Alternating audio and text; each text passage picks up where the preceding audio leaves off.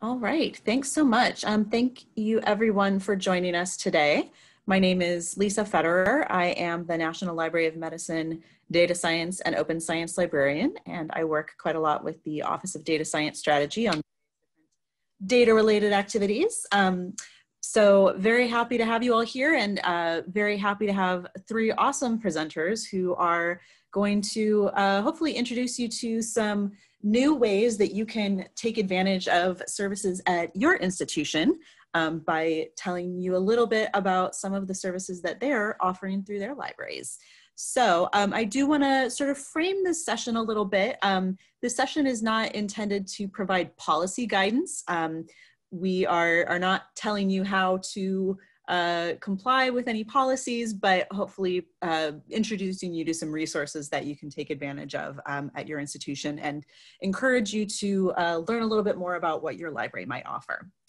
So we are going to start with Vicky Steeves, who is the Librarian for Research Data Management and Reproducibility at NYU's Division of Libraries, who's going to talk a little bit about writing data management plans for grant applications. As I'm sure you all know, NIH did release its new data management and sharing plan policy yesterday. So hopefully this will get you inspired to think about how you can get some assistance on writing your new plans. So Vicky, take it away. Yeah, thanks so much, Lisa. So hi, I'm Vicky Steeves. I'm going to drop the link to my slides in the chat, and I'll go ahead and share that screen so you all should see my slides now. I'm going to be talking today about collaborating on data management plans and on data management planning with folks at your local institution. Feel free to tweet any part of this talk that you want. My Twitter handle is there. And yeah, we'll go ahead and get started. So before I dive into sort of what data management plans are, how you can structure them and write them, and the tools and that can help you with that, I'll just define our terms. So, because these vary across disciplines, as I'm sure everyone here is aware, we're going to refer to the Federal Office of Management and Budget Circular, which a lot of data management plan guidance has been based on. And the definition says data is the recorded factual material commonly accepted in the scientific community as necessary to validate research findings. And this is holistic. It's meant to provide a wider view of data than simply like a spreadsheet or some statistics. It is also referring to like contextual information around how that work was generated, tools, software, things like that. So we're taking a very holistic view of data. And on the right, I have the dreaded research lifecycle. I joke that like at each one of these circles, at like the create data, process data, analyze data, each of these is a life cycle in and of itself as well. So take this diagram with a grain of salt. But I think it does a good job of illustrating the goals of data management, which is basically managing the way that data is moved, analyzed, processed through this life cycle with the goal of sustainability and of greater reuse by your community, but also you yourself. You want to make sure that a few years down the line, you can still open and understand your research materials. So that's sort of the goal. And data management is important and has real world consequences. So I don't want to frame data management like taking your medicine. It's actually really important for the practice of research and how research can be communicated and validated. So there's a great article I would point you to that came out in Current Biology around 5-ish years ago that showed basically the odds of a data set where it's referenced in an article where someone might say something like, email me for it, or it's on my department server, or something like that. The odds of the data being there actually fell by about 17% per year. So you feel like 5 to 6 years, there's a very low chance of the data being there. So these are, data underlying papers that we're all citing, or that some of that, we're citing. This is about the scholarly record. And so this is a very real consequence of a lack of data management planning at the onset of a project. So I would highly encourage folks to read this paper. I provided the link there. There's also, where'd my full screen go? this is another sort of data horror story, I guess, for your pre-Halloween data management seminar. So this is a famous case of stem cell research where the original researcher did not engage in any sort of structured data management. And in fact, in some cases for their published research, there was actually no original data at all to back up figures and images that were included in papers. Sometimes no documentation of experiments at all. And, you know, obviously this comes with retractions and other sort of real world ripples that we would then have to deal with. So just a few pre-Halloween data horror stories to underscore how important the work is, even though certainly it sometimes can be regarded as not as fun as your analysis, but it really is critically important to the sustainability of your work. So we want to limit this risk, and one way that we can do that is with some data management planning, and one way that we can do that is with data management plans, of course. So data management plans are a 2-page long document that you would include with your grant application across a number of different funding agencies, including the NIH, as Lisa mentioned, NSF, NEH. A lot of private funders as well are adopting the use of data management plans. And it basically asks you to do a little front-loaded work on thinking through how you will manage your research materials throughout the course of a project. So it's things like how will you collect the data and then organize it and describe it? How will you store the data and any security concerns? And ultimately, how will you share this data out, right, with the rest of your community? So this 2-page document is meant to provide an overview of those activities and an overview of also things like roles, responsibilities, and budget concerns too can be folded in. So the data management plans have been around for almost a decade now, which is really exciting. So NSF, NOAA, and NEH required them in the beginning in 2011. NIH followed very shortly after.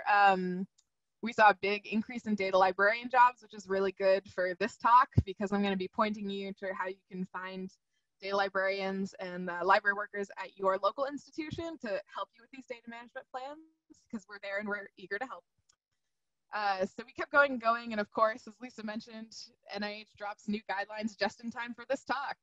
So we have some new guidelines around sharing that's been evolving over time, and this is a really positive indicator too that we see more agencies and more evolution of these requirements over time too.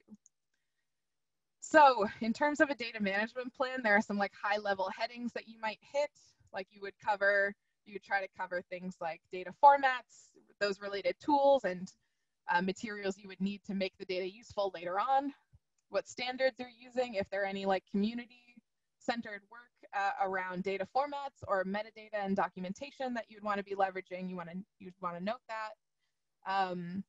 Some other headings that you would just try and hit in your data management plan are things like access and preservation, like which repository would you be depositing the data into, things like that, policies for access and distribution, and then of course those roles and responsibilities, because ultimately data management will be a distributed activity, but there should be some levels of responsibility, right? So these are sort of the high level headings that are included in that 2-page document. I often hear from folks at my own institution who are a little bit confused where to start. And I'm really happy that through lots of different channels, they find their way to me because I am the local support for data management plans. This GIF on the right-hand side, I literally just searched in DuckDuckGo Research Data Services Library, and you can see there are so many, including NIH. There you go. Shout out NIH.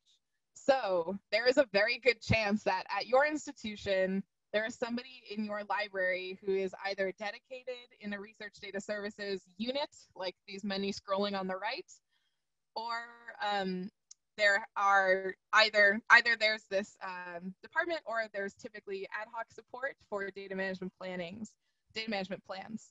So definitely there is local support that you can leverage, and I'll show you some different ways you can do that.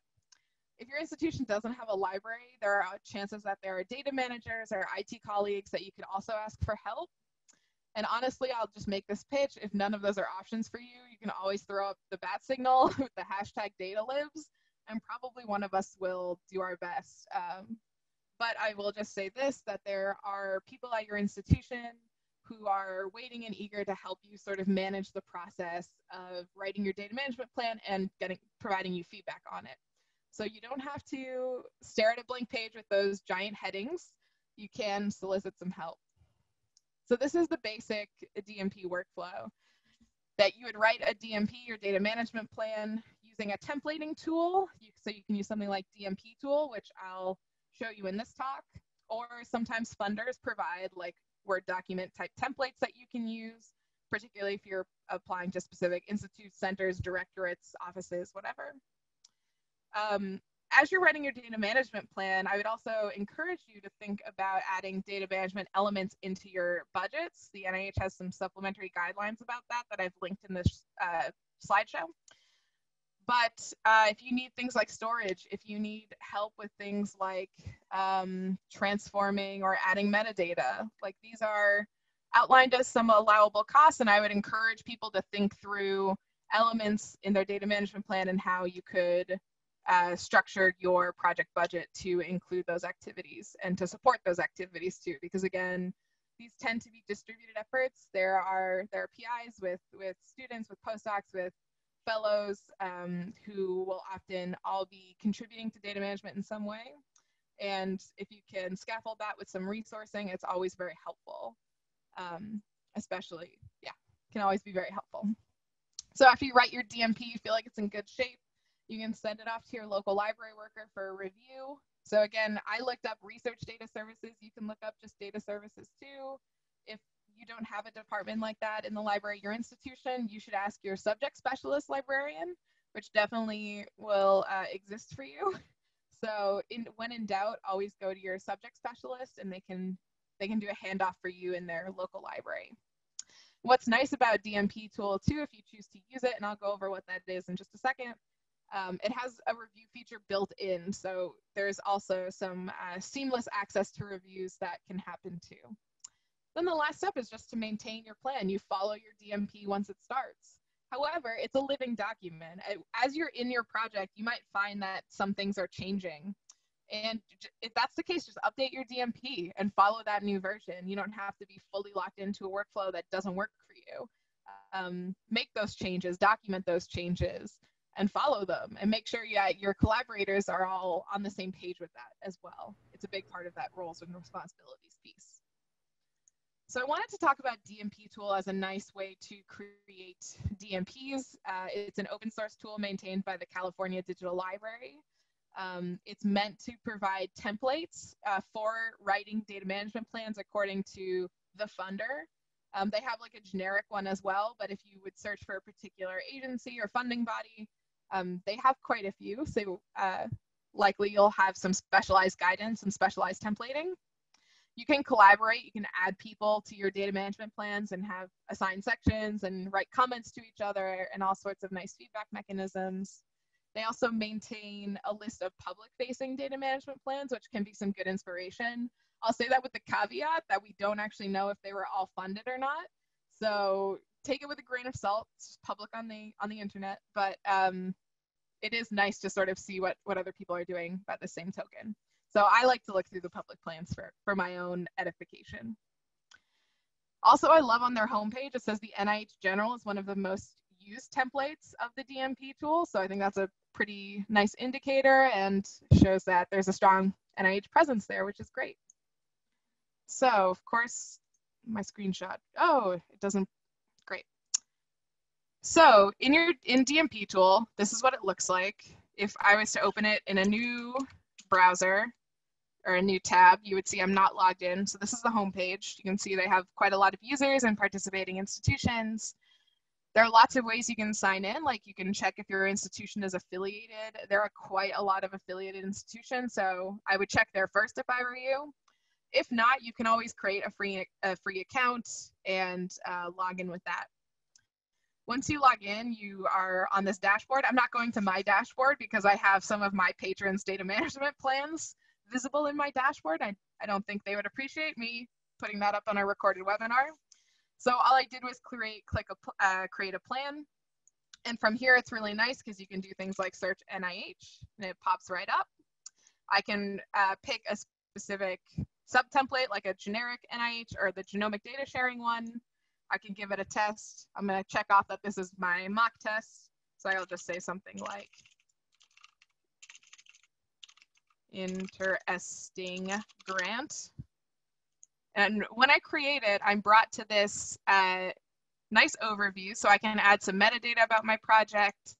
I can look at the different registries. If my grant already has a number, I can provide it there. I can get guidance from lots of different people, add contributors, like I said, whoever is there. I can get some nice overviews.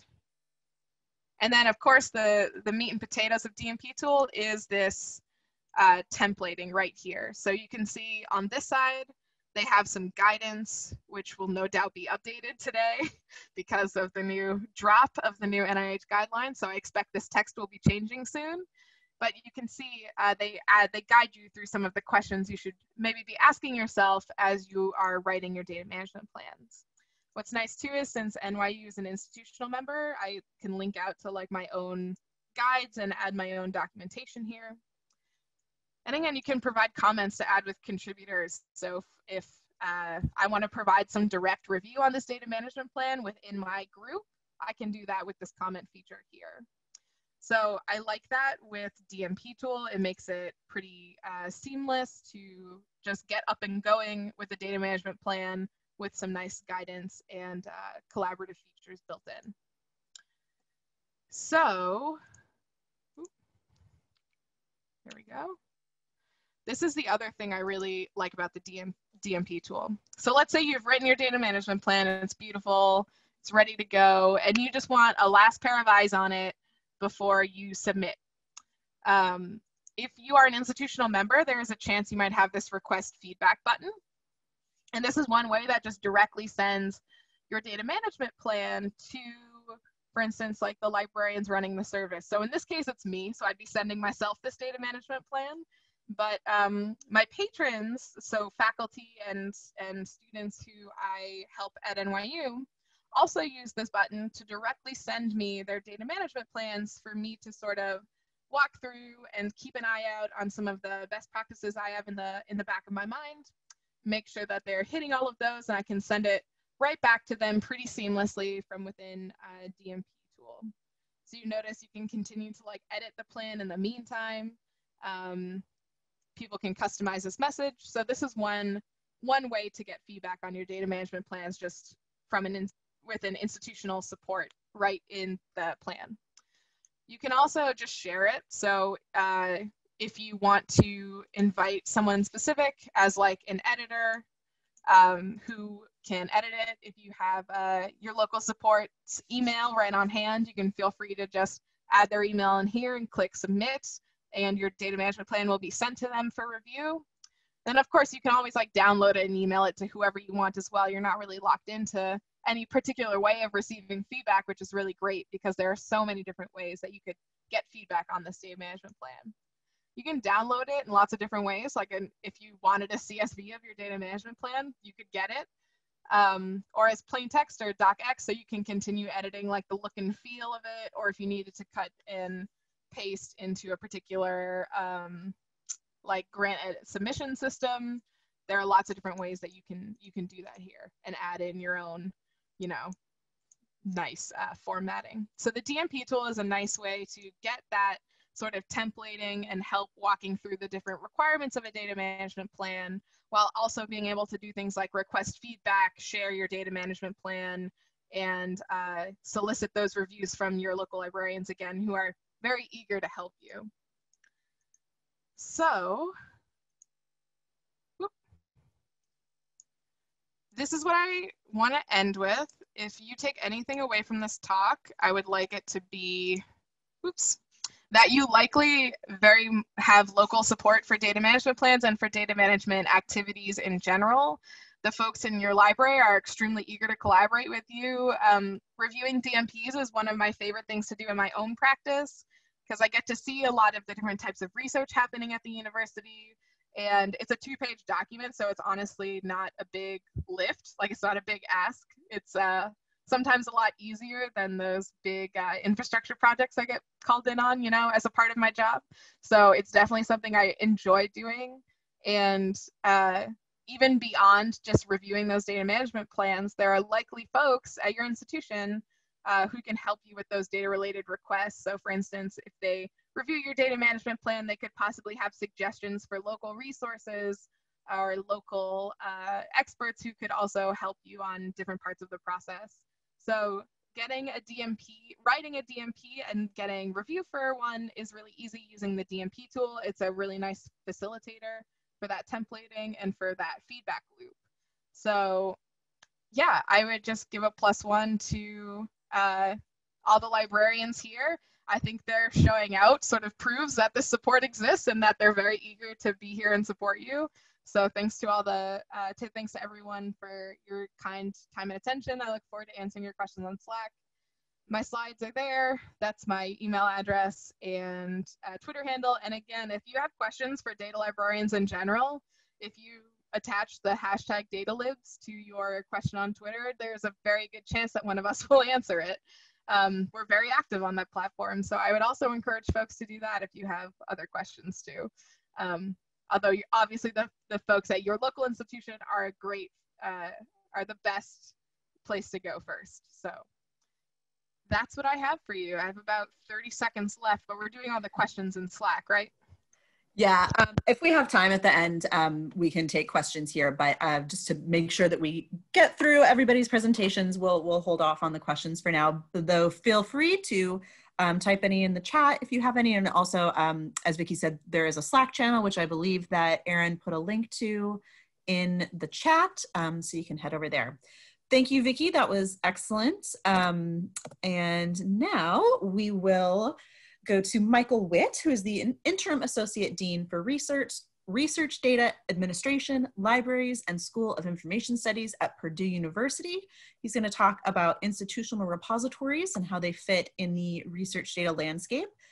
Some of you may have been on Jenny Larkin's talk just a little bit earlier today. She was talking about the sort of broader research data repository landscape. So great to have Michael here to talk a little bit more about the institutional repository piece of that. Michael. Thank you, Lisa. And it's a pleasure to be here this afternoon with you. So the title of my talk is How Do Institutional Repositories Fit into the Research Data Landscape? And so for those of you that were in the Data Repositories 101 section, you heard Dr. Larkin talk about specialist repositories and domain repositories, which serve a particular discipline, or maybe they contain data of a particular format or produced by a specific instrument. I've kind of lumped these all into the umbrella term domain repository. There are also generalist repositories, which are things like Dryad and Figshare and the Open Science Framework, which are open to anyone, any discipline, have general metadata and kind of take all comers. And then the third kind are institutional repositories. So what I'd like to do in the next 10-15 minutes, two things. I'd like to talk through an example of an institutional repository. I'm going to speak to our repository at Purdue, which is called PUR, the Purdue University Research Repository, because obviously it's the one I'm most familiar with. And then I'd like to share some thoughts with you about how I think institutional repositories can complement these other types of repositories, generalist repositories, and specifically domain repositories, and kind of the fit into the research data ecosystem that NIH is trying to advance through its new policy. So let's talk a little bit about PUR. We try to simplify how we describe the PUR service to our researchers on our campus. So my institution is a research university, so if I slip into talking about campus, I mean, our institutional setting. My background's also in libraries, so if I slip into library lingo too, I apologize in advance. So we say that PUR will do 5 things for you as a researcher. The first thing that it will help you do is it will help you write and implement an effective data management plan. Number 2, it'll provide you with a space to collaborate with your researchers, your other researchers or your students who are part of your project, whether they're at our institution or they're elsewhere, with shareable storage and some collaboration project management types of features. Number 3, PUR will let you publish your data in a scholarly context with descriptive metadata, adhering to a variety of standards, and with a digital object identifier or a DOI. In addition to publishing data, we're getting ready to launch a new functionality of registering data, where you, as a researcher, submit a metadata record describing your data set, along with the location of the data outside of the repository, and a data access statement with instructions to the users on how to access the data.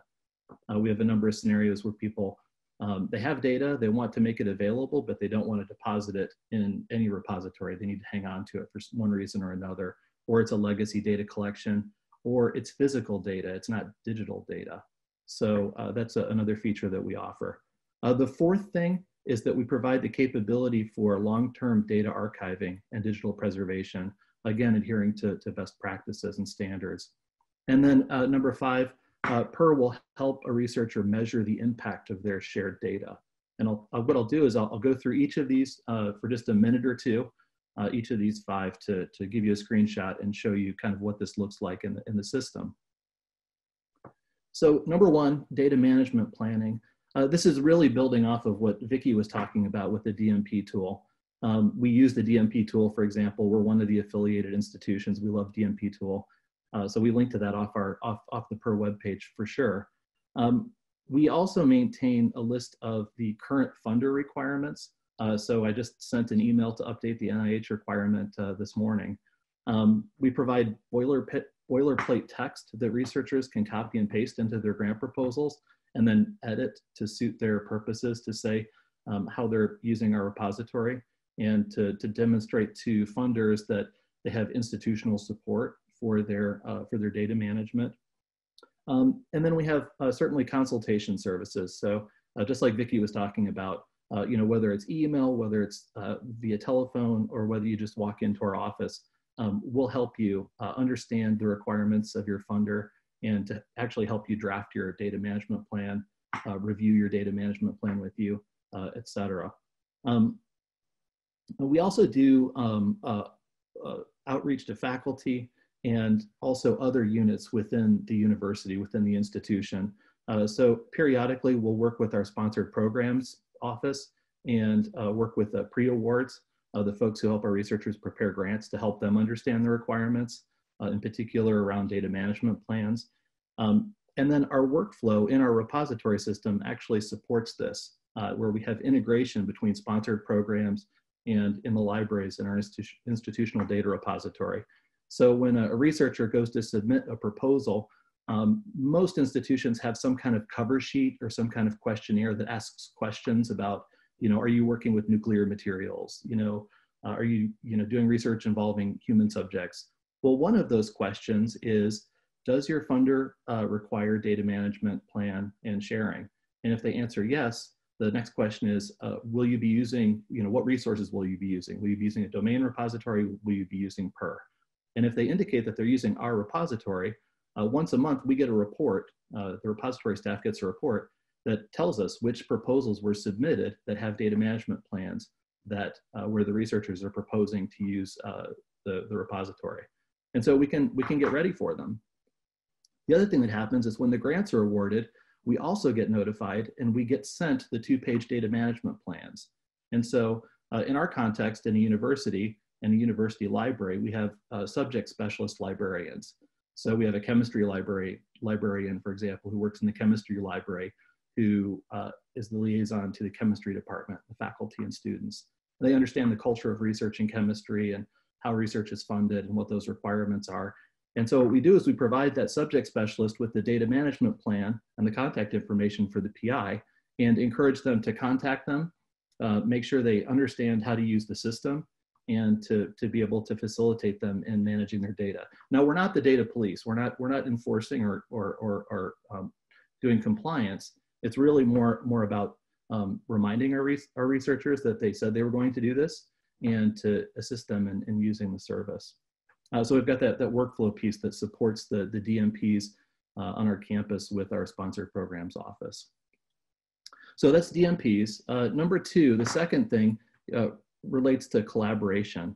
And so when you create an account in PUR, and you can create a new project space. And the project space is basically like a kind of like Dropbox. It has some other features that are for project management, but essentially you can invite your collaborators via their email addresses.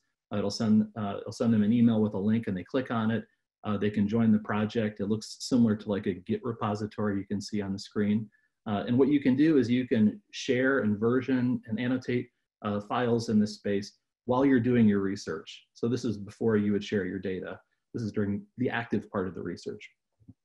And what we do is any Purdue affiliated person can create a project. Actually, they can create as many projects as they want. And by default, they get 100 gigabytes for their project at no cost to them. If they have a grant award that they've associated with the project, they get a terabyte of data. This is just to encourage sponsored research, but not exclude research that is not funded, because there's a tremendous amount of research and valuable research that is not tied to a sponsor or to funding. And so kind of the library ethos where the doors are open to everyone, we provide services to the community. We're doing the same thing on our campuses and making the service available to all of our research community.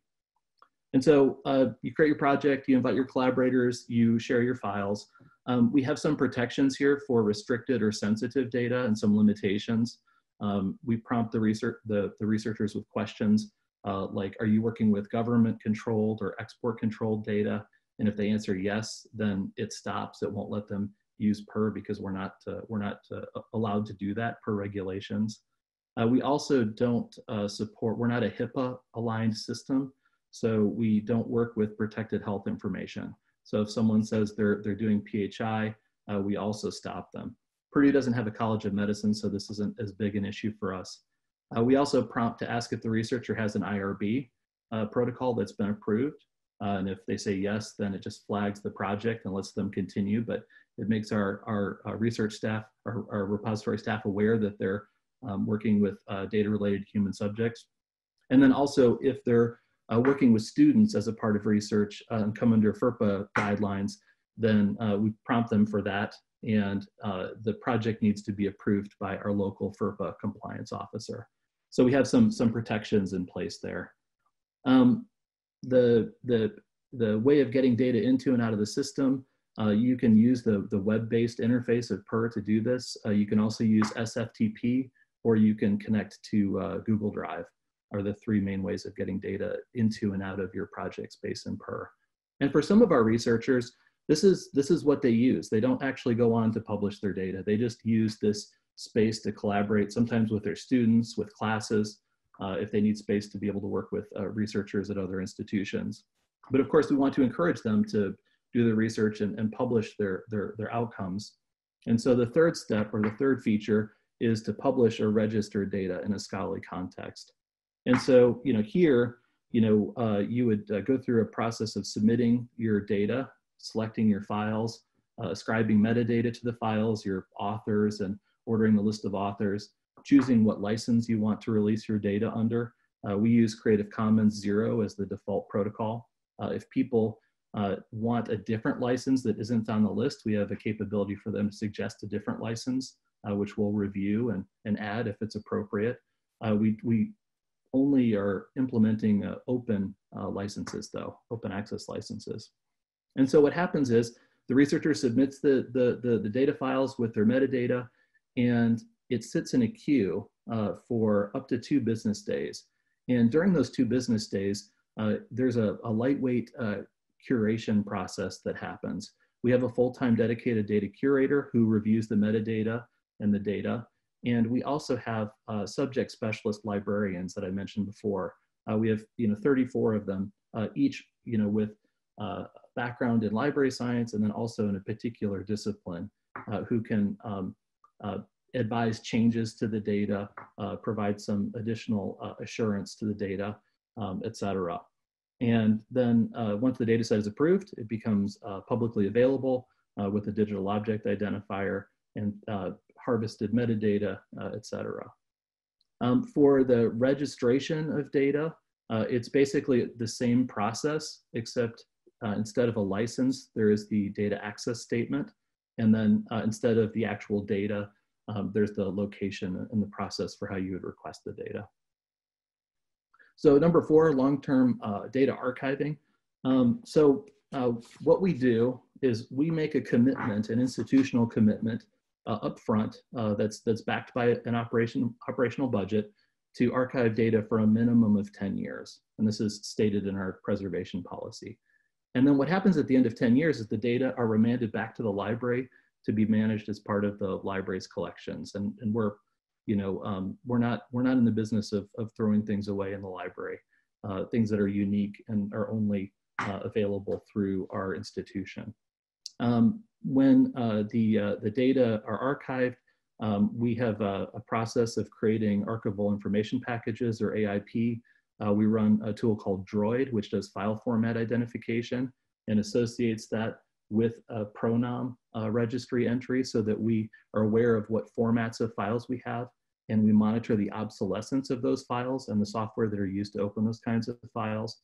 Of course, we establish fixity, we gather premise preservation metadata, and then what we do is we preserve the data on a platform called LOCKSS. Lots of copies keep stuff safe. So we keep 7 geographically distributed copies, one of them being off the continent. And we belong to a group called the Meta Archive Cooperative, which provides governance and institutional assurance, cross-institutional assurance, such that if one institution fails to be able to support the data, the other members of the cooperative will support it. And these are primarily libraries at research universities. So number 5, measuring the impact of data. We provide to our researchers and also to users the number of views and downloads of the data set, which is fairly standard. The other thing that we do is we track citations to the data via the DOI. So you can see on the screen here, this particular data set has been cited 101 times. We differentiate between affiliated and not affiliated citations. So we encourage researchers to cite their own data in their articles so that there's a linkage between the article and the data set. They already know about those, but what they're really interested in knowing is who else is using and citing their data. And so that's information and a feature that is fairly popular. So I wanted to talk a little bit in the time I have left about some features that I think are unique to institutional repositories, or mostly unique to institutional repositories. The first being, just proximity, the local consultation and curation that we can do.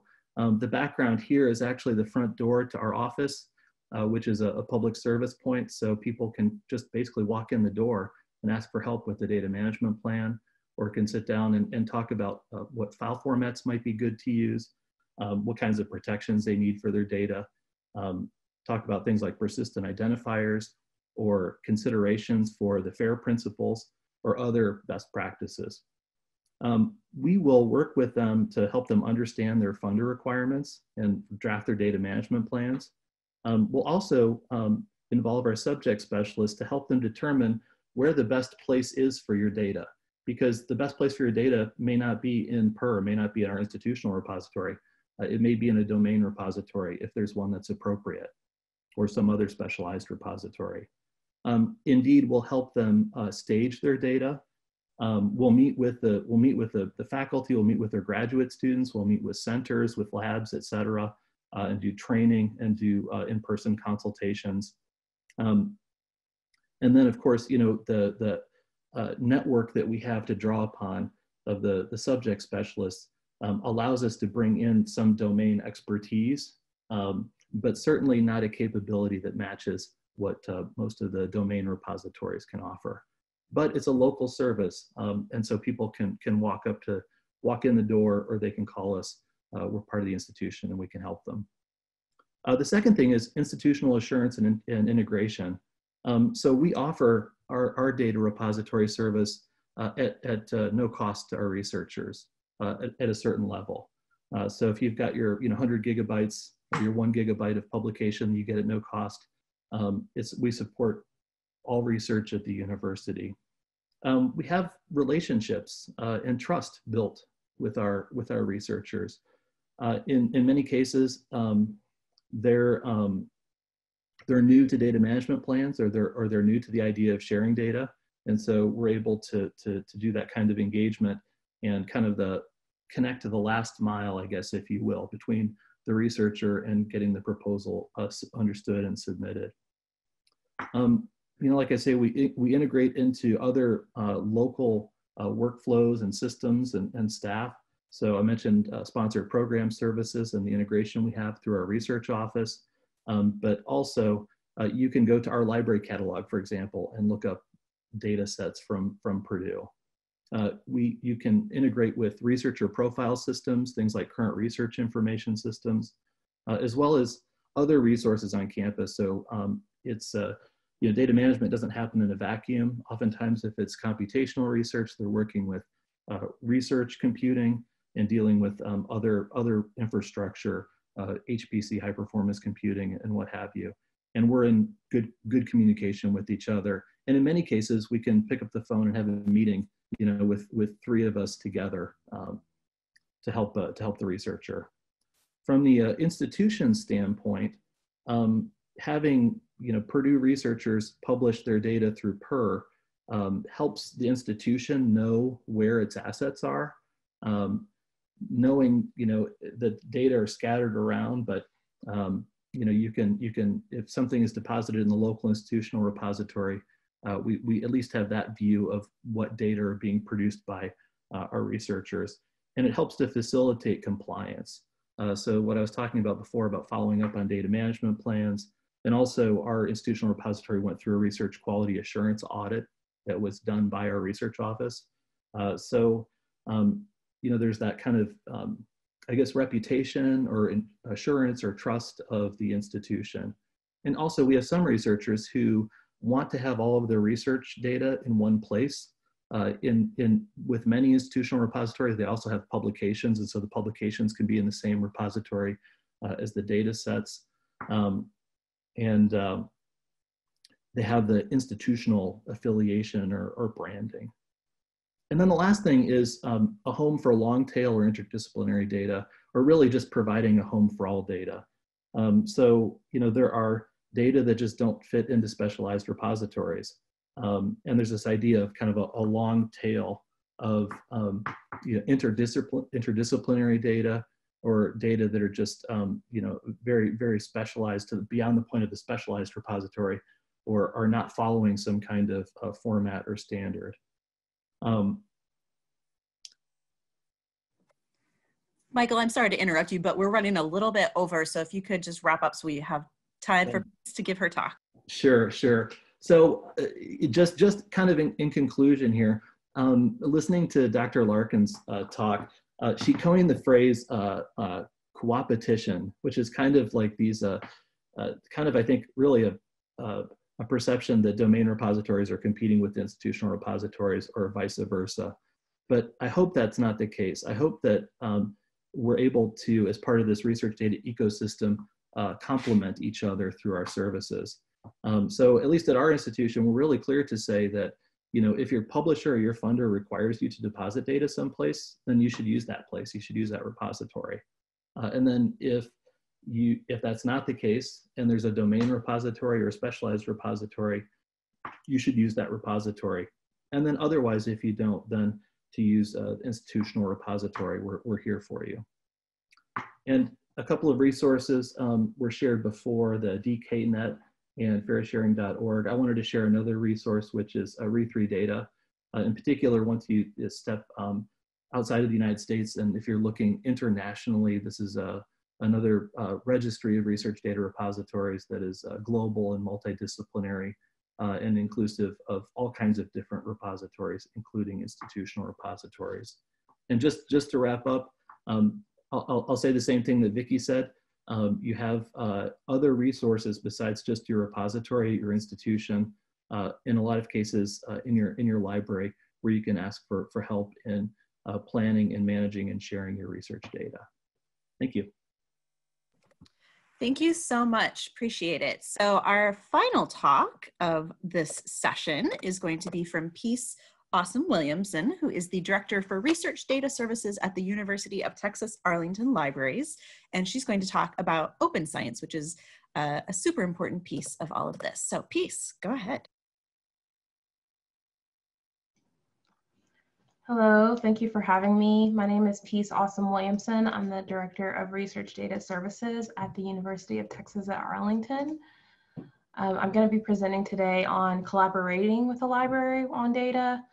I love that Vicky's presentation was also about collaborating, and both Vicky and Michael have made it clear that we love to work with you, and so I think that that theme has carried through all the way to the end. I put the link to my slides in the chat, and you can also see it here on the screen, and I appreciate everybody who's made it to this session.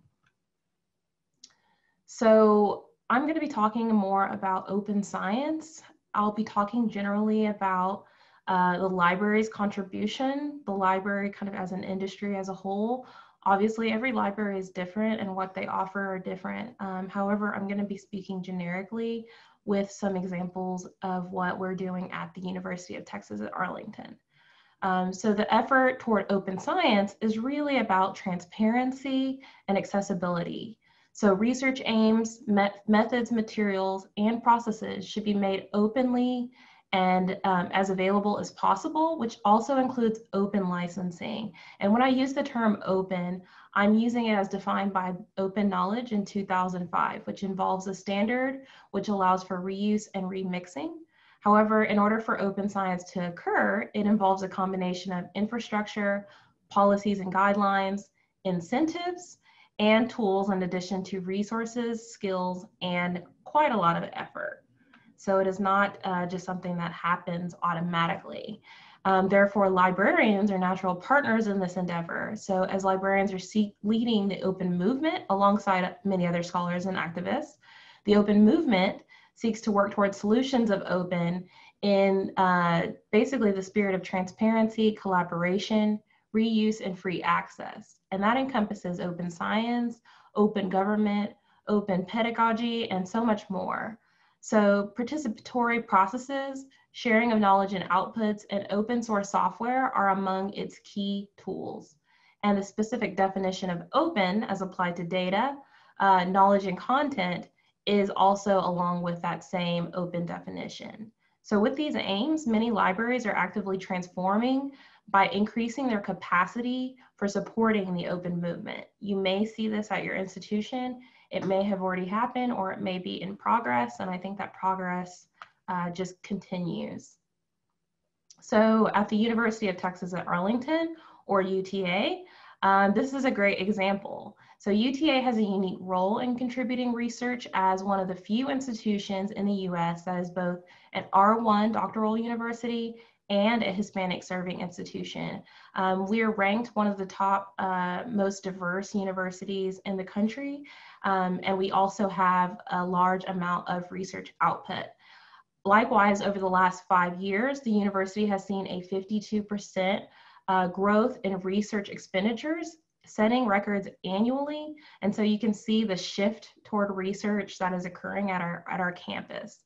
The libraries have played a strong role in this by shifting to support the growth in research activity very early on. And the work we engage in is multidimensional and extremely collaborative and interdisciplinary. UTA Libraries Division of Scholarly Communication came from a dedication of 1/3 of libraries employees to directly support the open movement while working to amplify traditionally marginalized and oppressed voices.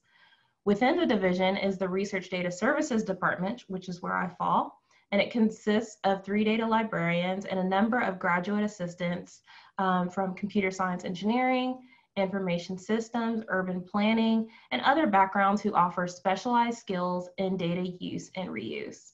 And one thing you may see pop up here and there throughout my presentation is that idea of interdisciplinary, and a lot of what we do is very collaborative. So how are libraries active partners for researchers engaging in open science?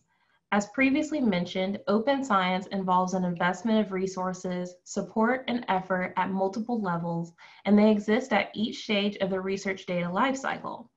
Pictured here are the stages of a simplified data lifecycle, including planning, acquiring, structuring, analyzing, and sharing. Libraries have developed services and built-in infrastructure at many, if not all, stages of this process. So this is kind of a quick picture of some of the tools that are used in traditional research, many of which are proprietary. Obviously, all of the ones in my picture are. These are often commonly used for open publishing, with a shift in the end of sharing stages. So we see a lot of shifts there, but I think it's growing throughout the entire research data lifecycle. Many of these tools come at a significant cost that all cannot afford, and they work. So whenever you work with it within those environments or with those tools, like using proprietary file types, statistical software that doesn't track the actions that were taken on your data, and other actions like that, they can be inaccessible to others and make reproducibility very difficult or impossible. So as researchers shift to open science methods, new processes and products are necessary for transparency at each stage. So here's a picture of just a few open platforms that are out there. Libraries are part of this. They're now building open platforms like repositories and data portals, teaching classes on use of open software. For example, my colleague, the data visualization and GIS librarian at UTA, is teaching on OpenRefine next week and QGIS. These are our next two upcoming workshops from our department in our workshop series. And so librarians are partnering with larger resource providers as well to simplify and make easier the process for the researchers in using their resources. For example, in our state, we have the Texas Advanced Computing Center, which has storage options, cloud computing, and statistical services in which we assist our researchers in making use of. So in addition to providing products, librarians can be collaborators to further inform your research. With specialized skills, we are able to help researchers across the data lifecycle, from, as you saw, reviewing data management plans, and also, as you saw, to assisting with data sharing and publishing. We do this by helping researchers one-on-one during consultations and by holding workshops where we teach different data analysis and visualization tools. Our two previous speakers discussed the ways that librarians assist with planning for data use before research and sharing data after research through the repository. Therefore, for this presentation, I will lightly touch on these while focusing most of my examples on the data collection, structuring, and analysis, and how librarians play a role in these stages as well. During the planning state, in addition to data management planning, librarians can advise on components of a good protocol and assist with pre-registration. We also work with colleagues across campus to develop guidelines and to make resources and services more clear. At UTA, the Data Stewards Club, as we call it, consists of representation from the libraries, as well as the Office of Research, IT, Information Security, Innovation and Commercialization, and others. Together, we work to communicate across offices to make requirements clearer and more consistent to researchers while providing services to support their work and hopefully make it easier. The prime example of informational resources is our work on the UTA data portal, which details what resources and services UTA researchers can utilize at each stage of the research data lifecycle. Hamad is our data management librarian and also assisted in this effort, along with our associate university librarian for scholarly communication. Now, as we move into acquiring data, depending on the expertise, librarians can provide guidance on best practices for designing data collection tools, particularly surveys, to have well-structured data at the completion of the collection. I laugh because that's a very common question that we get. As I mentioned, we also provide a significant amount of training on use of software, programs, and other tools for data collection. For secondary data, librarians have awareness or the ability to find data sources that may be useful for your research. And we assist researchers in the process of submitting requests or applications to data sources, including projects with research data centers and other data providers in which there is a lengthy process for accessing the data. For structuring and analyzing, some of those processes are a little bit overlapping, which is why I kind of put them together here. We assist with kind of instructing on how to structure a data set, what are tidy data principles, what are methods for collecting or importing, parsing data, and other things that might be necessary for structuring it as is needed for analysis. We also provide workshops on database design, utilizing a database, and other data structure and formats. In both camps, we obviously assist with numerous tools, everything from SPSS to R to Python to MySQL and ArcGIS and so on. And we also assist with storage. We work very closely with the Information Security Office and the Office of Research and Information Technology to provide good guidelines around storage options for the particular research that that person is doing, whether they're working collaboratively within the institution, outside of the institution, on their own, they would like a network drive, cloud solution, or something else. But we obviously focus on data as an asset. We would like to keep data safe. We would like to make sure that there are no issues with losing data or losing access to some of the data or not being able to understand the data that you collected. So we do a lot of work and guidance around that. In the analyzing camp, we at UTA don't really go as far into research design, like which statistical test to run, do I have enough power in my study, how do I, streamline my code and things like that. We have a statistician at our university who provides those services. However, depending on where you are, you may have those services either from the library or from an office that works very closely with the library. And so reaching out to your librarian can allow you to know where those resources may be on your campus or at your institution. We also assist with open workflows, like utilizing tools like Open Science Framework and other tools that make a lot of the processes that you go throughout your research process open. Also, don't forget librarians are researchers as well. We offer a lot of expertise around certain areas, some of which I have highlighted here. So obviously we have a focus on information literacy, which is the ability to find, appraise, and use information. This is often where collaborators, especially in health fields, will work with us toward completing systematic reviews and other projects around information retrieval, information searching behaviors and information seeking behaviors of certain populations. There are other areas as well. On the end of my slide, I mentioned scholarly communication, which is researching the trends and patterns in research communication. So where are we going with open? How many are publishing open in a certain discipline? What are patterns in data citation? What are patterns in data availability? Almost kind of meta-science, studying the science behavior or scholarship behavior if you want to open it up outside of science. We have domain-specific research aims as well. For me personally, I am a public health researcher, and there may be other domain-specific ways in which librarians apply their knowledge to particular research questions. And then, of course, there's information organization, which is around, how to structure a database and things like that. So don't forget your librarian as a collaborator as well, because it may help inform your research to add them as a researcher as part of your project. I wanted to provide an example of this, a recent example of this.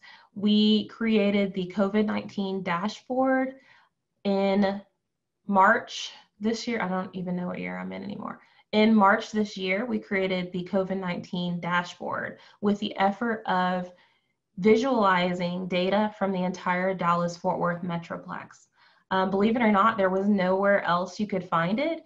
Each county was reporting their own numbers. Many cities overlap counties, so none of the numbers were accurate standing alone. For example, if you wanted to know how many cases were in the city of Dallas, and you went to the Dallas County website, you were only getting 1/3 of the counties that are represented for the city of Dallas. And so you were reducing the number of cases that you were aware of because you were going to one website. Therefore, the aim of the dashboard was to integrate all of those data sources into one dashboard and provide a more holistic, comprehensive view. We ran this for about a little bit over 2 months, and until there were more data sources out there that were more comprehensive, that had teams behind them to be able to take on that massive effort. That led into a collaborative research project with public health faculty at my university, which we just presented at the American Public Health Association conference, and we're working on kind of the final edits of a paper on COVID-19 data availability and kind of structuring of how the data are made available around COVID-19 by all of the states in the US. So that's just an example of how you can partner with your librarian as well to kind of superpower a lot of the research that you're doing if it's related to their research areas as well. All right, now getting into the final phase, which is sharing. You may probably already are aware of the benefits of open scholarship, open data, and open science. For open scholarship, I have some numbers on the screen. I'll read them out just to be accessible. 30% more, so articles that were published green open access showed 30% more citation than those that were published closed.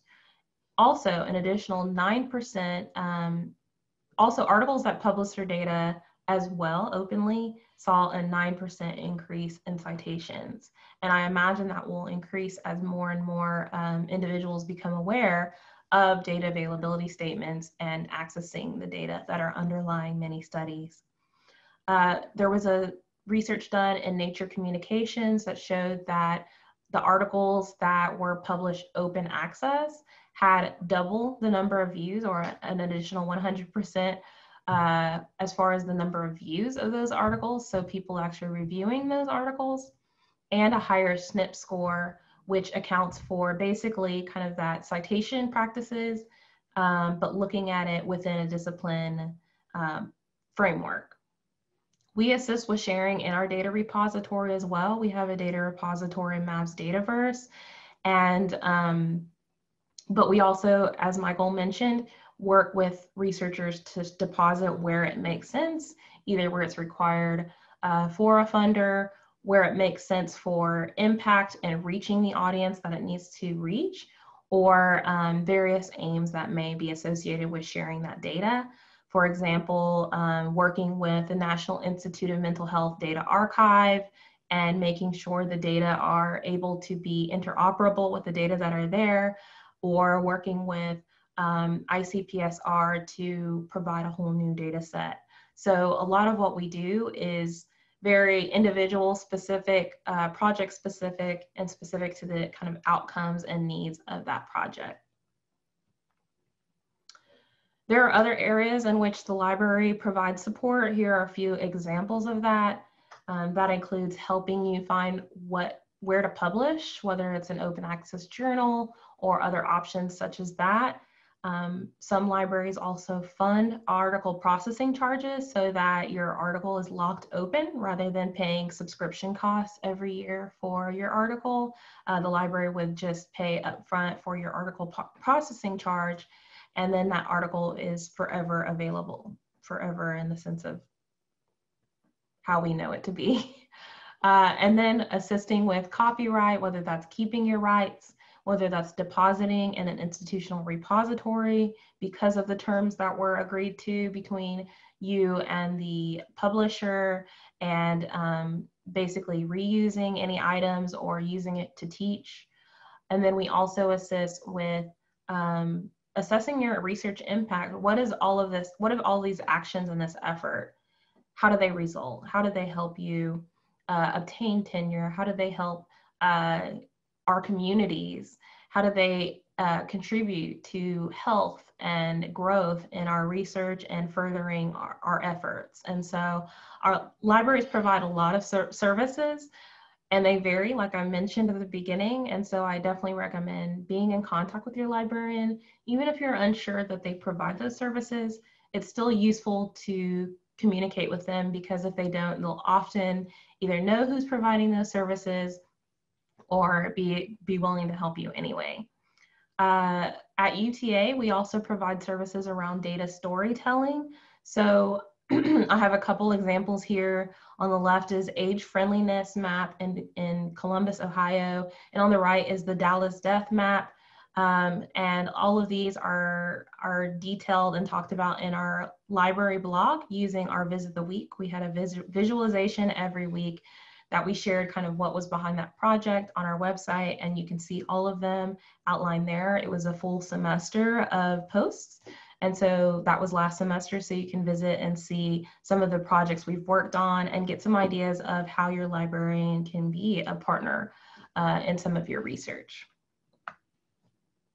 Lastly, I'll mention we also have spaces. You may be familiar with Digital Scholarship Center where you are. In our case, we have the Data Cave, which is the Center for Data Creation, Analysis, Visualization, and Exploration. It serves as a classroom and lab for exploration.